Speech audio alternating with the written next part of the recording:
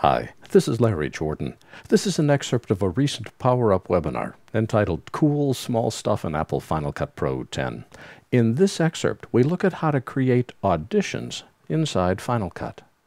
Another new feature with Final Cut 10 is a thing called Auditions. Audition is the ability to compare clips and decide which one you want to use. For instance, here I've got some wonderful lions lazing about in the sun, and this is as close to them as I want to get.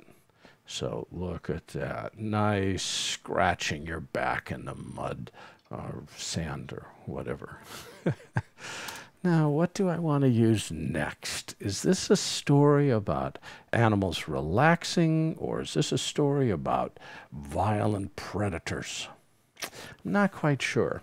So let's see what I've got for clips up here. What do I want to use? I've got a bighorn sheep clip. That would sort of be like animals lazing in the sun, or a grizzly black bear. I guess it's a black bear. Violent predators. I'm trying to decide which one I want to use. So I'm going to select both these clips, go up to the clip menu, go down to Audition, and create an audition. An audition contains both of these clips and allows you to compare and contrast between the two of them.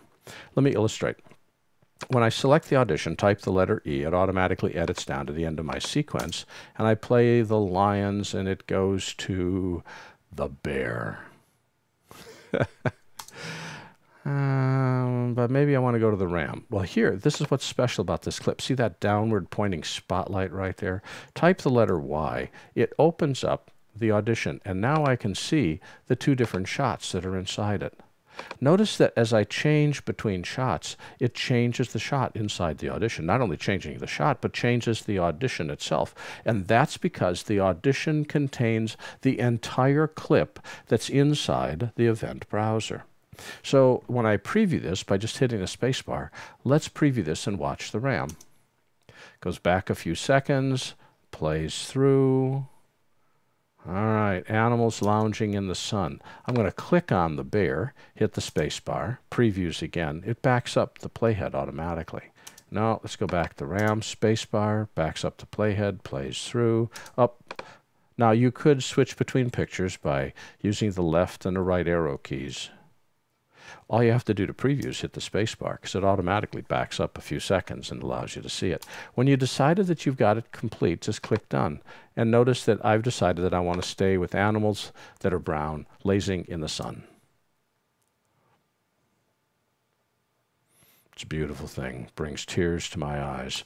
But in point of fact, this is actually kind of like a special multi-clip because it's keeping track of both the black bear and the ram. So you want to finalize this by going up to the clip menu, going down to Audition, and say Finalize Audition. Notice the icon is gone. It's now just a standard clip, which you can trim and work with as a standard clip.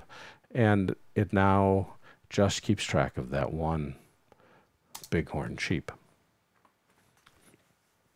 Well, the strength of Auditions is it makes it really, really easy to drop this up as B-roll or part of your main storyline, talking head or not talking head. Makes it easy to compare. But the thing that drives me the most nuts about it is that the audition includes the entire duration of the clip. It doesn't work with ins and outs. And the reason is Final Cut 10 doesn't understand ins and outs between two different clips at the same time. One clip, but not both. But there's a cool workaround. Let me show you what this is. I'm going to get rid of this by right-clicking on it, move it to trash. And what I've done is I've selected a 4-second section. See that green bar at the top? I've marked 4 seconds as a favorite. This shot runs 15 seconds. This shot runs 8 seconds. So that's why the green bar is a different length. But in point of fact, both of these clips are the same length. The favorite sections are, they're 4 seconds. Go up to Favorites. Now when I highlight this, it's 4 seconds. When I highlight this, it's 4 seconds. Both clips are the same length. This is exactly the same as if I set an in and an out on each clip.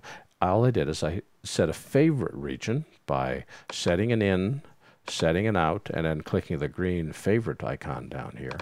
Now they're both the same length. Select them all, clip, audition, create. Command Y is the keyboard shortcut. The letter E, and now Y to separate it, decide which one you want. Notice that as I go between different shots, because they're both the same length, the duration of the audition doesn't change. Well, let's just say, because we can, one more thing, let's go back to all clips.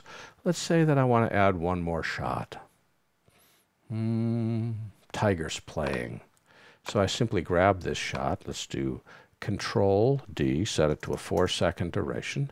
Grab our tigers playing and drop it on top. When I let go, replace will replace based upon the duration of the clip in the event browser.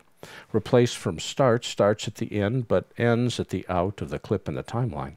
Replace from end starts at the out but ends at the duration of the in of the clip in the timeline. Or I can replace and add to audition or just add it to the audition. I'm going to add it to the audition. So now when I type Y, I've got 3 shots. I've got my bighorn sheep, I got my fierce black bear, and I've got my even fiercer tigers playing. And notice as I move between, let's just preview that, spacebar. Ta-da!